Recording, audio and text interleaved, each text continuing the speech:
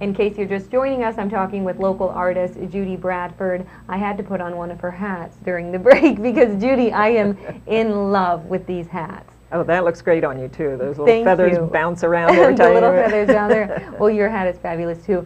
How did you get into the hat-making business, Judy? Well, it was funny. A friend of mine was at the Cairns Festival in Australia, and there was a photo exhibit called Man versus Fascinator. These little fascinator hats are kind of a British, the British started them. Mm-hmm. And it was a photo exhibit of very serious portraits of all different kinds of men wearing these silly little hats. And it was, you know, it was great. It was interesting and well crafted. But then as I was looking at the exhibit, I was thinking, boy, bet it's fun to make these little hats. Mm-hmm. And I got into it. I've always had some kind of a needlework sideline going. I've always done, you know, stitching work of some sort. Mm-hmm. So it seemed like a natural for me. And sure enough, I love working in this scale. I love working with these materials, all these precious little antique buttons and fascinating ribbons. Mm-hmm. And the feathers, most of the feathers that I use are Key West rooster feathers. Really? And I get them from the Wildlife Center, all humanely collected. Right. So this is a little taste of Key West then. And then I curl them and cut these little patterns into them and things like that. Well, they are just great. So now, do you start from scratch then with the hats? They're all my designs. I designed the pattern, make the pattern, and then make the hats from the patterns. Mm-hmm. This is my new, and the one you're wearing is the same shape. This is the steampunk top hat. This is new for this year. This was the cap. This was the first full pattern that I designed. Prior to that, I was making these little ones that are on little straw rounds that you know, stay on with a comb and kind of get ornamented, but then I got into the fabric hats. A little bit. Okay, and now these are called Judy's cocktail hats. That's what we call them. That's what you call them. So have you ever created larger ones, or are these the sizes that you stick with? They're all this size. Yeah, I like working in this scale, and you know, they're just a cute little stylish accessory. They're wonderful. They're the accessory that everybody is missing, I think, Judy. And it's amazing. I call them magic hats now. Magic hats. Okay. Something magic happens when you're wearing a hat. People smile when they see you, and you know, you expect women to appreciate a hat, but men too. I've been riding down the street on my bicycle, and a guy in a pickup truck rolls down his window and yells, "Hey, nice hat!"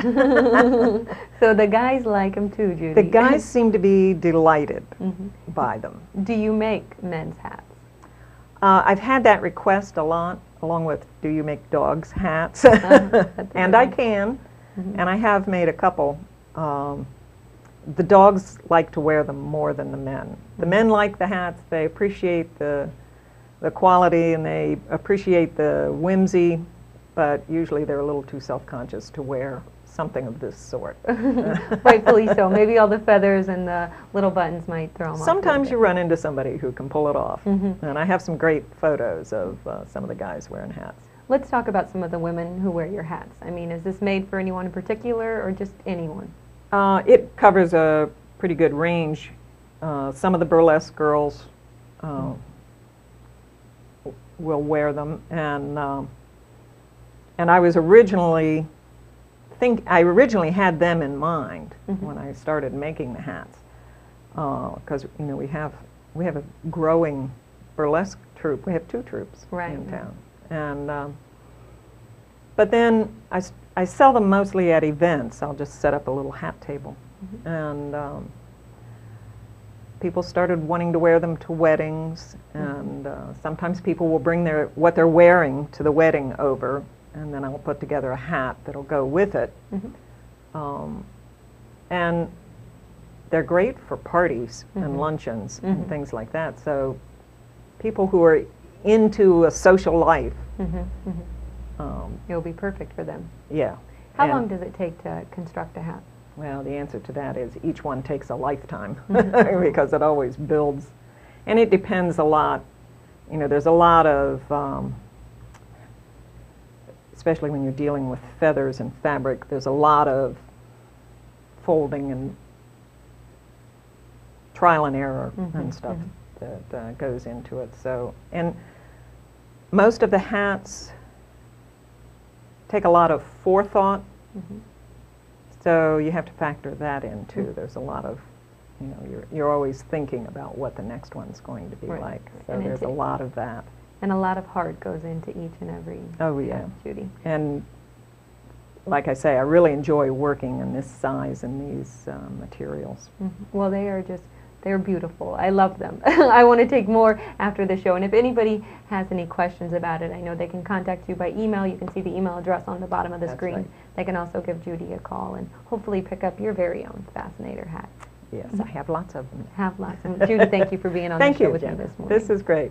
I'm going to take a quick break, but I'll be right back after this commercial break.